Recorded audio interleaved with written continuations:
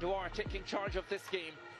Clarendon College, the first to venture forward with Christopher Hull, his right-footed shot saved by Antoine Gooden in goal. The opening goal came on 18 minutes, and it came for Clarendon College, a play that started with their influential forward Kahim Dixon out to Christopher Hull, Hull to Atiwa Green, Green across the face of goal, and Kahim Dixon knocking it in for his 7th career Champions Cup goal, his 4th of this campaign, and he continues his fantastic form and history of scoring in all finals he's participated in the last 3 seasons. Glenmuir took a while to get into this one, but their captain Kyle Gordon finally got going, laid this one off to Jason White, and White placed it beautifully into the far corner. Rashid Burrell had no chance in goal, and Glenmuir were level at 1-1. That came completely against the run of play. It came out of nowhere, as we said at the time. But from there, it was for the most part Glenmuir, the captain, Gordon, coming to life. His left-footed shot over the top. And then in the second half, Arain Watson taken down by Nashawn Bolt.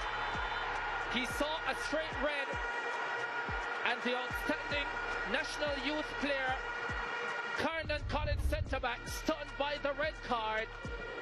But Clarendon College would be even more stunned by the quality of this Kyle Gordon free kick. Ferociously poured into the back of the net. His 10th goal of the season. A strike worth a perfect 10. And Glenmuir were in front. Arain Watson should have done better with that Headley delivery. Malachi Douglas was fighting for Clarendon College at the other end. That one was over the top.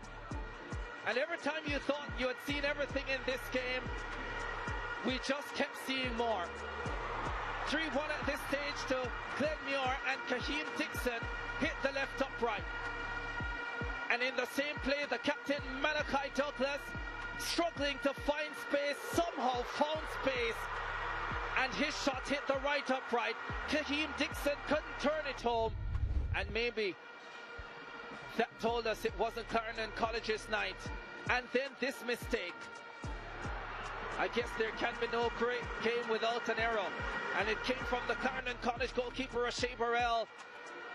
He timed this well, he got there, and the clearance was terrible, and Arain Watson capitalized for his 8th goal of the season, the first in the Champions Cup this campaign for Glenmuir High, and that made it 3-1. The red party had begun. Kahim Dixon won a penalty for Clarendon College.